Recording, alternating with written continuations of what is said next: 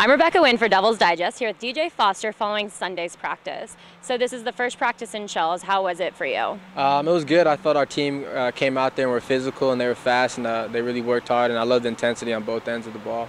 There's a lot of pressure, or not pressure, high expectations for the offense this upcoming season. Do you think you guys will be better than last year?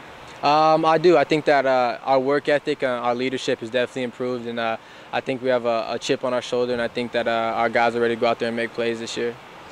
Talk about a little bit about your leadership role this year. You've always been a leader on the team, but this year even more so than the past?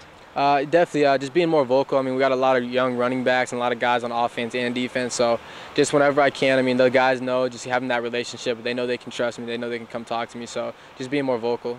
What are you trying to focus on most in camp before the season starts? Definitely my pass blocking. I think that's a huge thing. I mean, being more of an every down running back, I think being able to pass block is definitely a thing that I need to improve on. I mean, day in and day out. What's something the offense is really focusing on before the season starts and working on?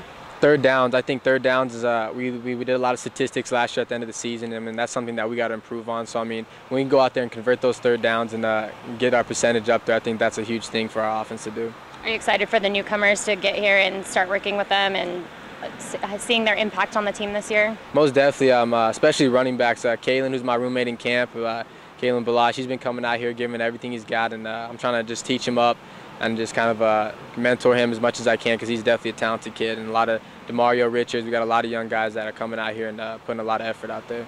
Great, thank you. And again, I'm Rebecca Winn for Devil's Digest.